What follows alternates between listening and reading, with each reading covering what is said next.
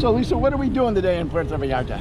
We're doing a food tour today. No, it's not food. It's more than food, it's tacos and tequila. Tacos and tequila. And how many tequila tastings do we have here in our tour? Well, we have 6 drinks plus tastings. And I don't know how many tacos. We don't know how many tacos. So how long does the tour take? 3.5 hours. 3.5 hours. So it's going to be an interesting 3.5 hours. Yeah, it's going to be lucky if we get home tonight. They're going to pour us into the taxi, and the taxi will take us home. So we're here in the park now, waiting for the rest of the tour. So it should be very interesting and fun next couple hours. And the name of this park is Lazaro Cardenas, and if you're ever in Puerto Vallarta, you should come to this park, even if you're not taking the tour, because the tile work is incredible. Exactly. Yeah. It's just fantastic what she says. All right, we're waiting for the tour. Hasta And luego. See you later.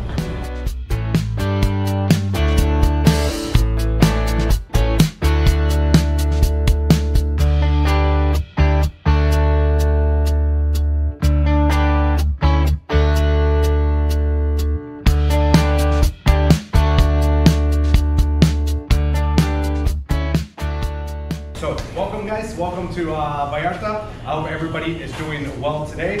Once again, my name is Luis Alba, like Jessica Alba, and today I'm going to have the honor to be your tour guide. I hope that Vallarta is treating you guys amazing. I know you guys, you said first time, right? First time in Vallarta, we're staying for 6 months. And you guys first time in Vallarta? Yep. Yes? And you guys many times before. Yep. All right, awesome. Well, today I'm going to have the honor to be your tour guide. Today we're going to do a cultural eating, learning, drinking experience. The idea is for us to walk around Puerto Vallarta to get to know a little bit of the city, to get connected to that part of the local culture, and also we'll eat tacos, drink tequila, mezcal, raicilla, and have a bunch of fun. So guys, that is my plan for the tour today. I hope that you guys came with the same plan. Is that correct? Yeah. We came here to learn, we came here to get connected to that part of the city, correct? Off to our first restaurant with our tour guide, Luis Alba. This is obviously the heart of the romantic zone. I always like to give you guys a little sense of direction of where we are and what we're doing. The Mosaic Park is called, as you can see, because of this beautiful artwork.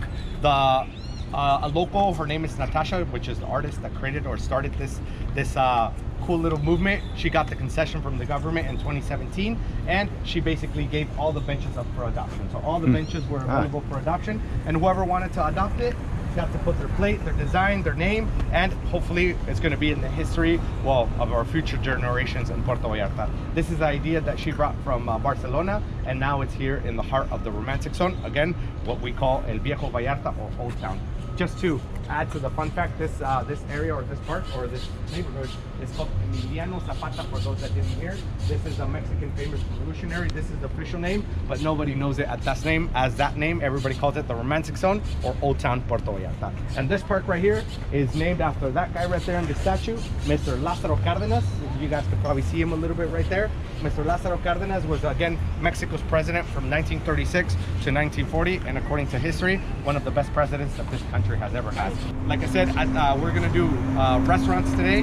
We're gonna do taco places. We're gonna do holes in the wall, mom and pop places. I want you guys to get a little bit of everything of what Vallarta has to offer. Not just restaurants, but we're gonna do a cool little balance between everything, all right? Let's go to our first place.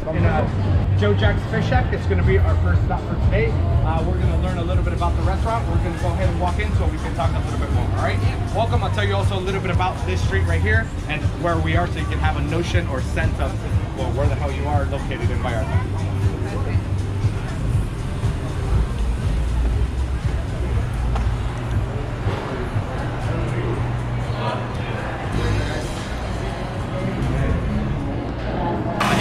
Street here called Patillo, that is one of the main streets here in the romantic zone. Joe Jack's 16 years in business, and I know it looks a little bit Americanish, but the soul is the locals of Vallarta, because not just the cooks and a lot of the people that work here have been here for 16 years. This is the soul of the place.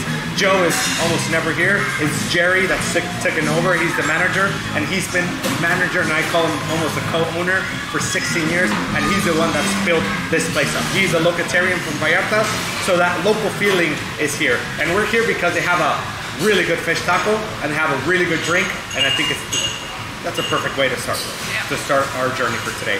We're gonna have a Baja style fish taco, mahi mahi, goes in a beer batter, gets deep fried, and also we're gonna have a craft cocktail called ancho or pineapple mezcaltini. That's what I call it, which is fresh pineapple juice. It has mezcal, that is the star of the show. We're gonna talk a little bit about it, and a little bit of lime, and a rim of tajín. All right, just a little sampler of the cocktail, and also the taco to start our day for today. Okay, is everybody okay with this? Yeah. Yeah. Good. No changes. It's all right. No. All right, let's do this, guys. Here comes the first drink. Oh yeah. Here is our cocktail, or our first cocktail for today. This right here is called pineapple mezcaltini. It's fresh pineapple juice, mezcal, which is one of the local agave spirits. We're going to talk a little bit more profoundly of what mezcal is. It has a liqueur called Ancho Reyes. That's a chili-based liqueur, so it's a liqueur made out of chili. Like this country doesn't have enough things with chili, we decided to make a liqueur out of one as well. And the rim, again, is a rim of tajín. There's a section where it doesn't have it, you don't like it. Pineapple is pure decoration. Just eat it, leave it on the side. So, like we say in Mexico, salud. Salud, salud. Salud.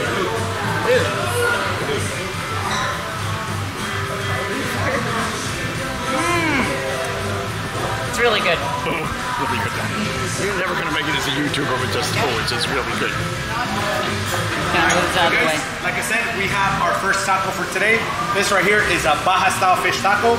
Baja because it was created in Baja California, here in Mexico. This famous taco right here comes from Baja thanks to the influence of the Japanese fishermen that came into the coastline in between the 50s and the 70s.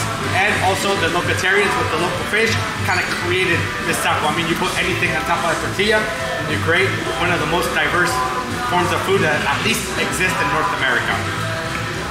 Mahi mahi, which is a white fish. It goes in a beer batter. It has seasoned cabbage and 2 salsas. A creamy guacamole or a guacamole puree and a roasted tomato salsa on the top. And if you guys are seeking for a little bit more adventure, this one right here is pure roasted habanero. Spice level from 1 to 10. This is like a 9 or a 10. So it is caliente, but I do not recommend that you guys do not put it on your taco. Put it on your taco. It makes it taste really well. All right? Okay. Try it. Provecho, everybody. I hope you got the restaurant. Gracias. And the chairs that are made in Tlake pocket.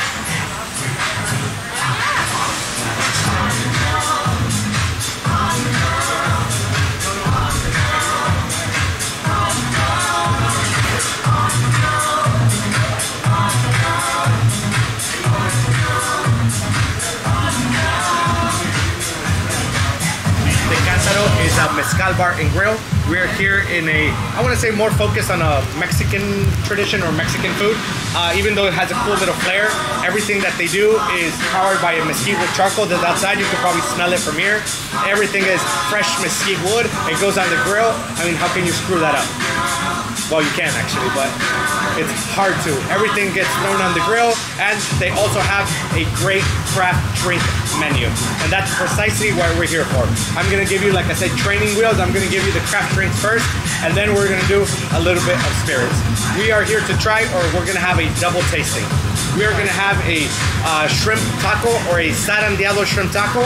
Zarandeado is a shrimp on the grill. It goes with the special zarandeado sauce that is achiote, like a paprika, herbs, spices. Goes on the grill on a tortilla with a couple of aioli salsas and some coleslaw.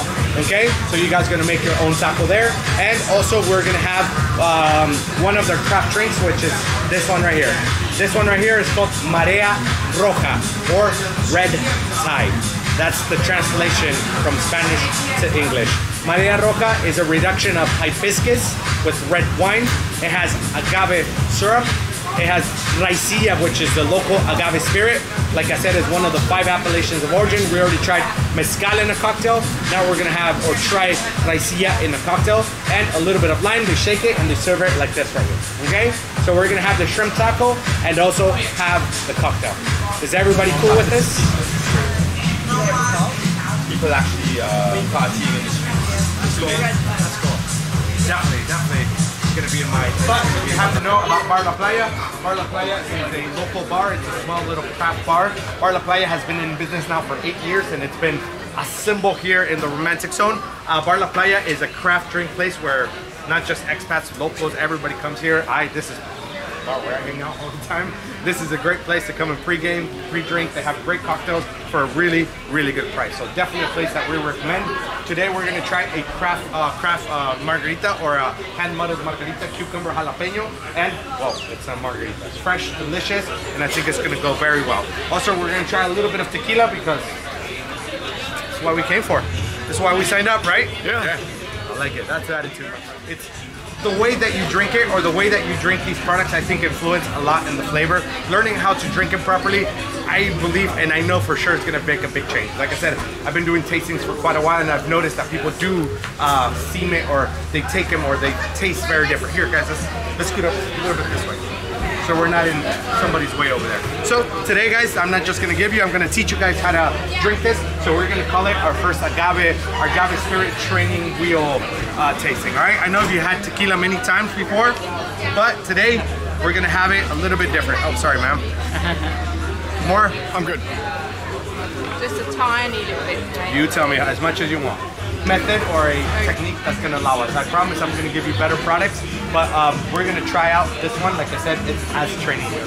This is called El Quemador. It's a tequila. Nothing special about the tequila. It's a tequila using for mix, but today we're gonna try to get at least a little bit of the flavors of the tequila. Even though it's an industrial, it's not as intense as artisanal or ancestral, or the flavors are not that much there. You still can get or perceive a little bit of the flavors. I do have to note that this is 100% agave, which is, well, good, because it's made 100% sugars of agave, so at least that is a really good thing.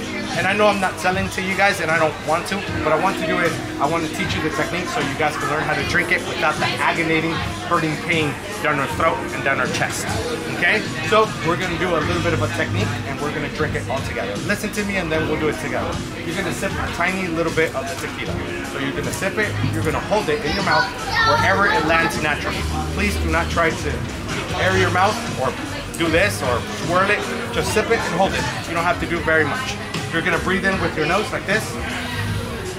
Breathe in. You're gonna hold that respiration like you're trying to go underwater. So you sip, you hold, and you breathe, and then you hold it like you're going underwater.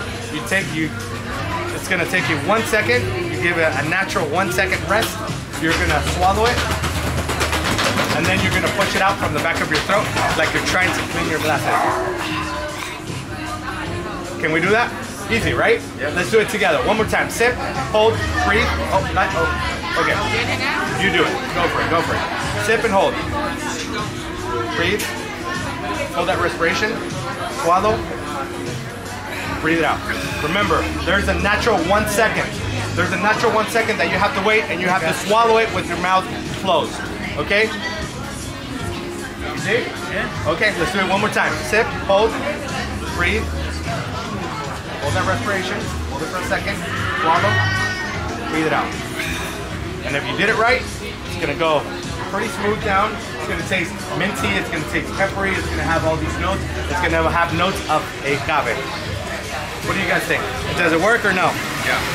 Más o menos? Like exactly. Yep. Does it work? Yeah. Más o menos? It does work, doesn't it? Just gonna be here for 1 second. They're gonna get our table ready, okay? Okay. And meanwhile, we're gonna talk about what we're gonna try. We are in our fourth stop for today. This is called Sonorita. Sonorita is a pastor or a taco place, but their specialty is that dish right there that we call pastor. For those that don't know what pastor is or have never tried pastor, pastor is basically the shoulder of the pork that is marinated, put on that skewer right there. It's been marinated overnight, and then they layer it on that skewer, one on top of another. Actually, this might sound or look familiar to you guys, or for some of you. It is inspired, yes, in the shawarma. In the late 60s and early 70s, Mexico had a bunch of refugees from Lebanon. Mexico took them in, and well, they had to find a way of making a living. So they started selling shawarmas, especially in Puebla, Mexico, or close to Mexico City. These Lebanese now that they have many descendants, like Salma Hayek, for example, is a first generation of Mexicans that come from descendants from Lebanese. Just for an example, they started to, well, they need to find a way of making a living, so they started to sell their street food in the streets of Mexico. And this became a success in Mexico City. The Mexicans loved it. Actually, we rebaptized the shawarma, and in Mexico City nowadays it's called the Arabic taco, el taco árabe. And you can still find it, you probably saw it, you can still find it in Mexico City, and it's one of the gems of our culture. So, in a way to compete with the shawarma, the taco stands, the people that sell tacos in the city or close to the city needed to reinvent themselves because the shawarma was taking over. So in a way to do it, they decided to use ingredients inspired in the shawarma that the Lebanese don't use. For example, instead of lamb, they use pork. Instead of pita bread, they use tortillas, salsas, and we created, well, this beautiful dish. The pineapple, as you can see on the top, was added in the 70s in Mexico City, and nowadays it's one of our main dishes. It's the Mexican dish by choice, even though it's a mix of two cultures. According to Atlas Gourmet, 2020-2021, the pastor taco was the #1 street food item of the planet. Right behind us was the pad thai, for example, just a good example. I do not know who this gourmet magazine asked us. Maybe he just asked Mexicans. I do not know. But according to them, pastor taco was the #1 dish. So guys, we're here to try this gem of our culture. Are we ready? Yeah. Yes? Let's do this.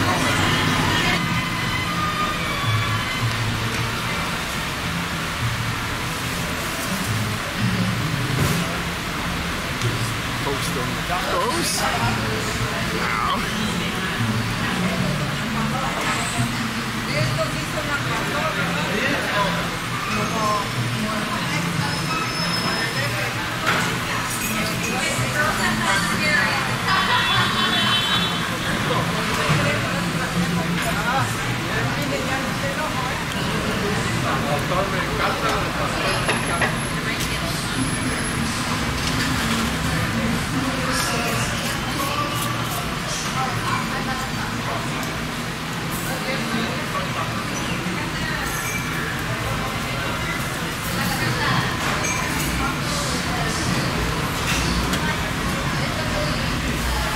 Back onto the grill.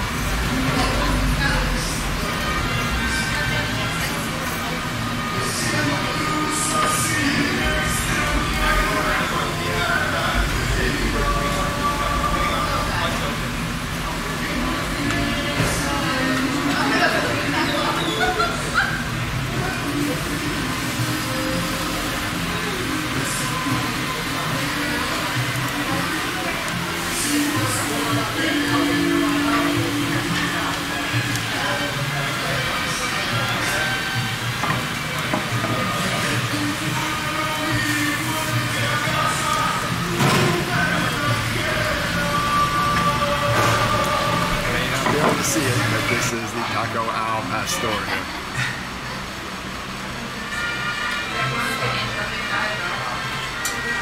Everybody in the group diving in. We're gonna go to a hole in the wall, and then we're gonna hit some churros. Well, actually, I was forgetting. After this, we're gonna go get a paloma. It's just a bar that we're gonna go and check out, and we're gonna drink some mezcal. I'm not done with you guys yet. The reason we're here is for 2 reasons. They have a great paloma, and they have a really good mezcal that I want you guys to try. So, guys, this is going to be a little bit of a pit stop. We're going to drink a little bit, and then we're going to keep on going because we still have no places to visit. So we're going to have a paloma. For those that don't know what a paloma is a tequila, lime, salt, and grapefruit soda, and it's served in a plain mug like this, like a Mexican Moscow mule. That's what I call it right here. Refreshing, good, and muy delicioso. And also we're gonna have mezcal. We're gonna have one of my favorite mezcals, or the species at least. It's called Salmiana, and it's a artisanal mezcal. So we're gonna see how mezcal does for us. All right, guys, this is what we're here for. Are everybody okay with this? It's the next stop on our little tour.